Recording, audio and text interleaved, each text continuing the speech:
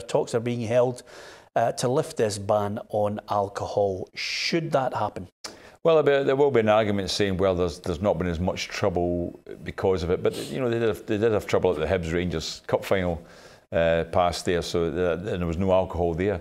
I think people drink, you know, before the game anyway, leading up to a game, and it's not as if they've got a lot of drink at the stadium. When you think of the size of crowds, how much drink can you actually take in a match? You only get before the game, maybe half time even.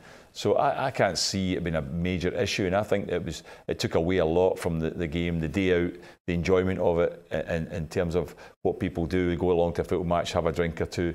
The troublemakers will, I don't think it matters whether they get a drink at the match or not, if they're going to cause trouble. I would like to see it come back, and hopefully they will turn that around. I think it's for the Europa games, I think the UEFA games. Euro 2020. Euro 2020, yes, that will be the test. I would like to see it come back.